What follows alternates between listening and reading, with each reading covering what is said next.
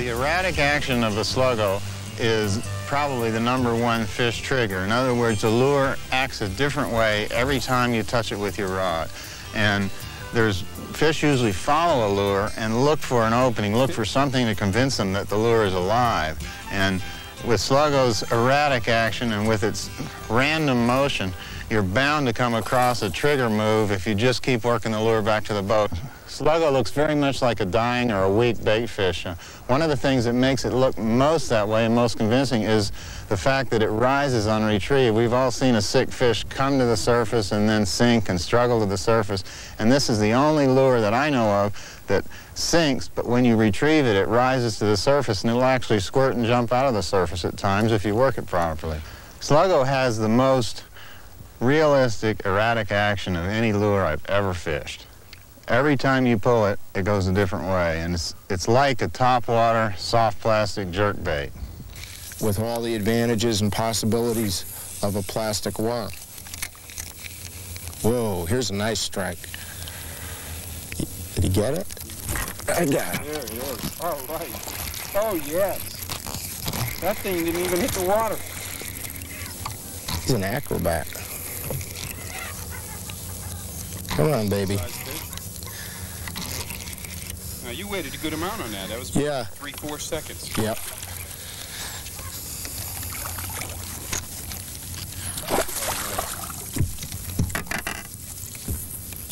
And you can see the hook is buried in the roof of his mouth, and that has a lot to do with the way this lure is rigged and that it's exposed. When the fish bites on this lure, it does the same thing as it does in the water, and it kind of settles in his mouth with the hook point riding up. And 90% of your fish will be hooked in the roof, and that's probably the best place to hook a bass. When rigging a Slug-Go, the general rule for rigging is to push the hook point into the nose until the barb disappears into the plastic, and then turn outward,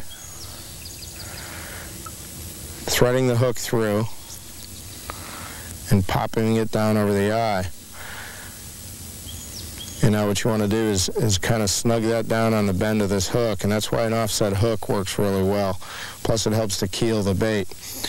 Then what you do is you use the length of the hook as a measure. And at the farthest point of the hook, the bend here, you draw an imaginary line straight through the lure. And that's where you want your hook point to go in, and you want it to exit exactly opposite where it goes in, 90 degrees to the lure. And this will help keep the lure real straight. And you want to try to get it right through the center of the lure.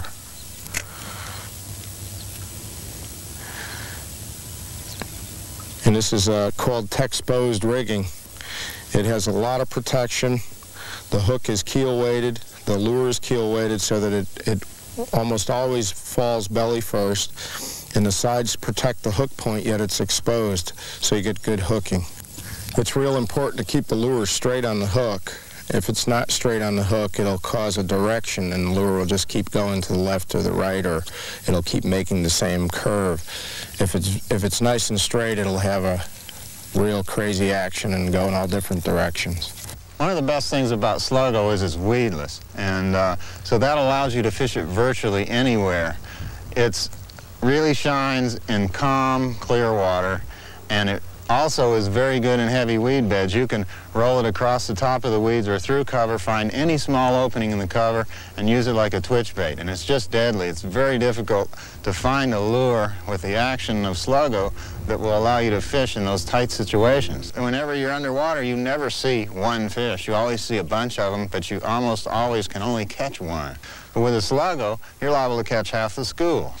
The thing that really surprised me about the Slug-Go was that you could get 5 or 6 fish in a school to get interested in the lure. Usually fish in a school are the ones we catch. Normally there's a group of fish when you catch a fish, and what happens is you only catch one very active fish. With Slug-Go, you can get 5 or 6 fish out of the school. As a matter of fact, in this particular experiment, you could pull it away from one fish and another one would grab it, and then another, etc. And the same fish would grab it 2 or 3 times if you pull it away from them. So it was really amazing that way.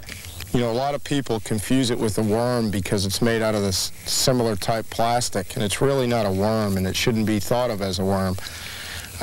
It should be thought of more as a soft stick bait, or kind of a cross between that, between a minnow imitation lure with all the advantages and possibilities of a plastic worm. You can work it on the surface, drop it down, sweep it fast to make the tail undulate.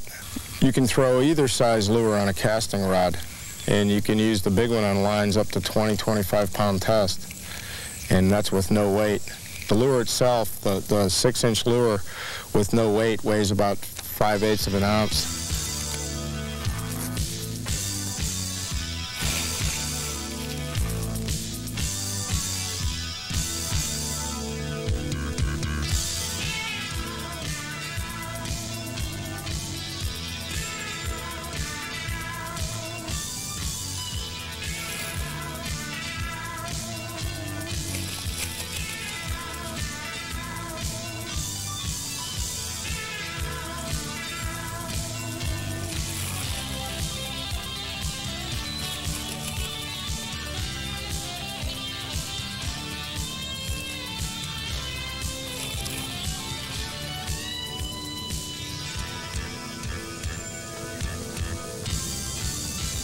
The important thing with working it is to keep an open mind and to use it as many different ways as you can think of.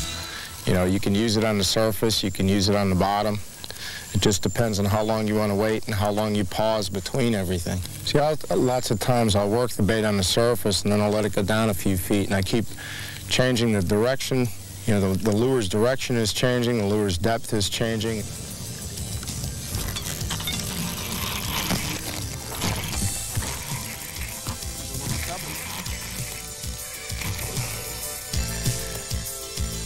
Good healthy fish.